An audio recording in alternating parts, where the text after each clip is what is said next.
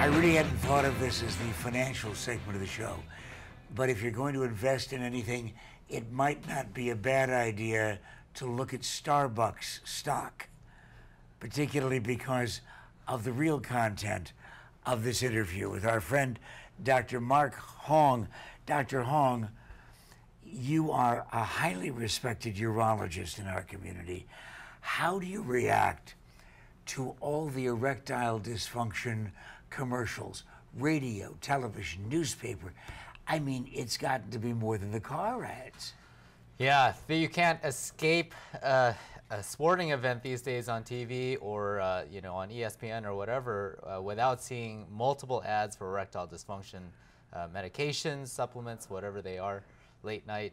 You know, it's all over the place. Yeah, but there are that many and that many millions of dollars spent in advertising because of the vanity of guys. Yeah, well, pardon the term, but it's a growing industry. I think that. See, you can't possibly talk about this without some temptation to do humor.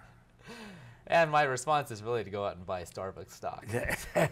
Why? The effect of caffeine kind of surprised me. Well, you know, so coffee has gotten a bad rap for many years. Now it's getting a good rap. It's sort of on its upswing these days because some studies have shown some links that show benefit to coffee intake or caffeine intake. Why?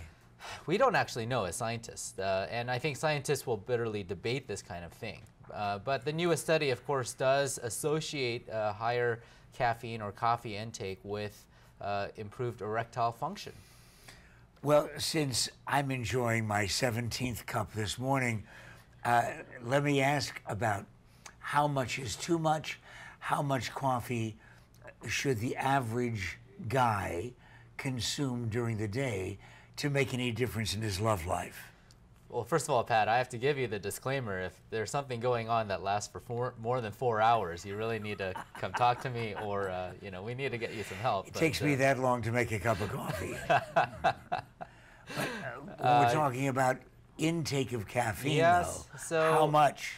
You know, one of the problems and issues I have with this study, of course, is that they had to drink relatively large amounts of coffee in order to get the supposed benefits on the erectile function Well, what side. is relatively large For example, amounts? let's say 3 to 6 cups of coffee a day, and you know, I think that everyone's individualized. So first of all, when you brew a cup of coffee, that has variable amounts of caffeine, depending on how you brew it.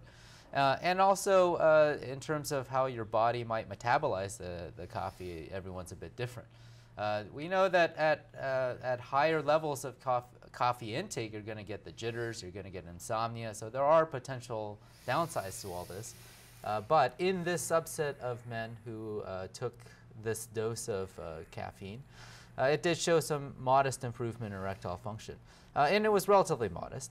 But I think it's an intriguing study to think about what are some of the mechanisms behind why coffee would help with erectile function. Tell us. It ultimately comes down to blood flow. And if you think about how we get an erection, let's just talk the birds and the bees for a sec, it actually starts up here in the mind.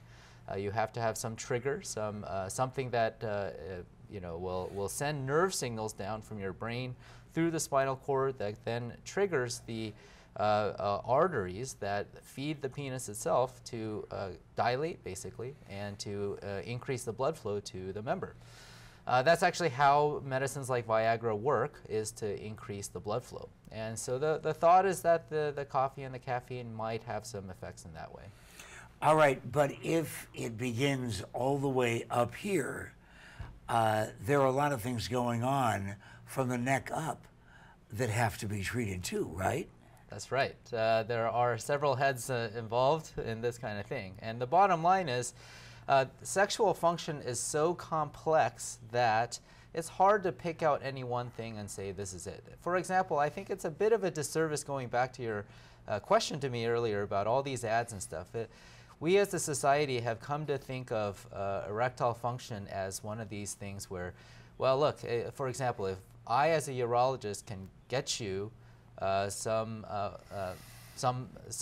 that functions well, a member that functions well, well, that must mean that you're having great sex. Well, is that the case? And you know, we don't even talk about where the partner's role is in this, and also what are some of the psychological aspects of wellness and also of sexual well-being.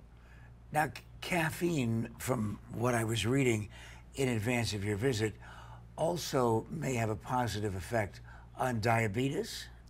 Yeah, there's some studies, again, associative studies, so it doesn't, we don't know about causation, but we know that moderate caffeine intake has been associated with a lower risk of diabetes, and there's some other health benefits similar to that. Heart disease, again, the literature is a bit muddled there. But I think the bottom line of all this is that we are starting to see some studies showing the health benefits of caffeine. Now, it's also worth mentioning some other sources of caffeine. You know, you've got teas, and actually we know that green tea has been well studied, and it actually has anti-cancer type properties, and it actually in many ways has more caffeine per brew than coffee. And I think, and there's even some compounds in green tea that might even calm you or soothe you. And so it's possible that some of this can be had from alternative sources of caffeine, such as a high-quality green tea. And I'm personally a big fan of green tea, actually. Probably wouldn't be a bad idea to make sure that you have a urologist as part of your life, huh? Well, you know, sooner or later, everyone needs one. When you're talking about these problems, though, the key to success is we can acknowledge not only in the coffee cup, but also from the neck up, and having a good doctor, Dr. Hong, who, by the way, has a plaque inside his office that says, "I don't know what's wrong. This has never happened to me before." This is Pat McMahon on the Morning Scramble.